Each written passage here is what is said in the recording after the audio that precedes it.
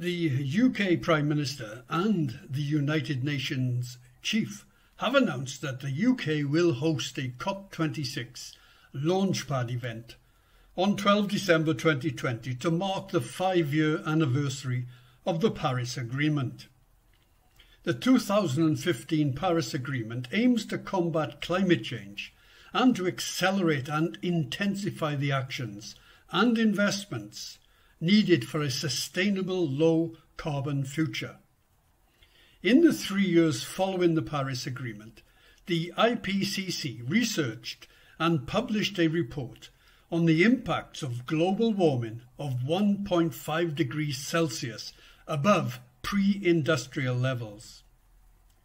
Fundamental to this study was that human activities have already been estimated to have caused approximately 1 degree Celsius of global warming above pre-industrial levels.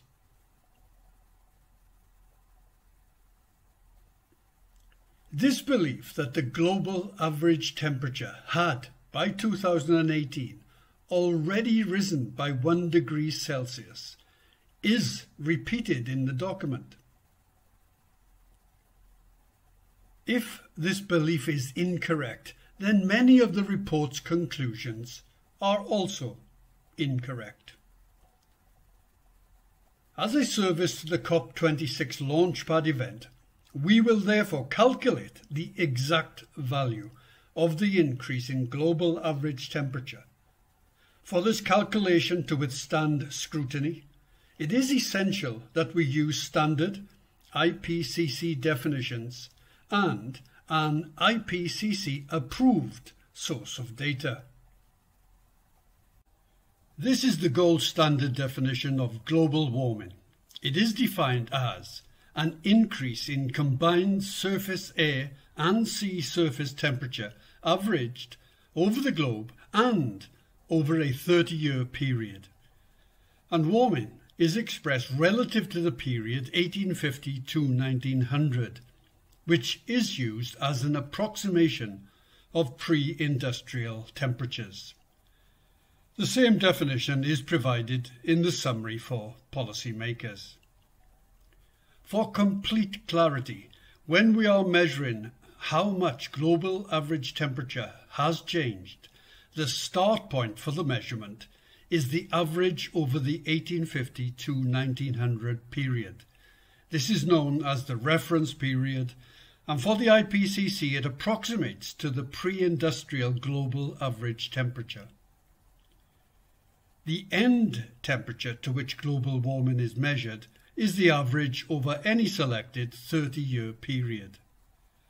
The increase in global average temperature is therefore the average of the 30-year period minus the average of the 1850 to 1900 reference period.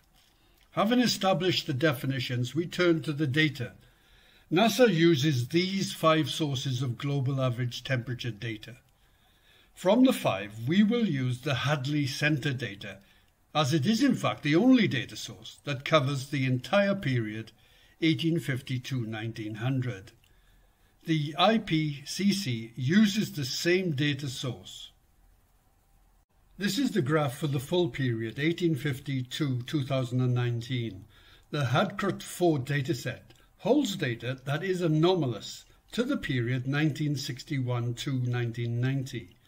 We have adopted the convention of showing that period with a red dotted line. And again, for clarity, that means the average anomaly for 1961 to 1990 is by definition and in fact equal to 0. So what is the average anomaly for the period 1850 to 1900? This is the data. The average global temperature anomaly is equal to minus 0.311 degrees Celsius. The next step is to ask, what is the average anomaly over the most recent 30-year period, that is 1990 to 2019? The global average temperature anomaly for 1990-2019 is 0.449 degrees Celsius. We can therefore say that global warming is 0.76 degrees Celsius.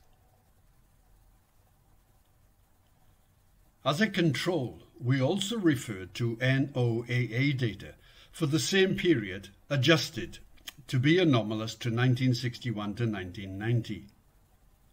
The global average temperature anomaly is 0.467 degrees Celsius.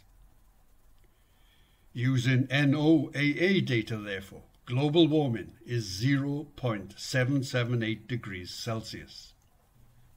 The conclusion of our analysis is that the likely range for global warming, as at the end of 2019, is 0.76 degrees Celsius to 0.778 degrees Celsius.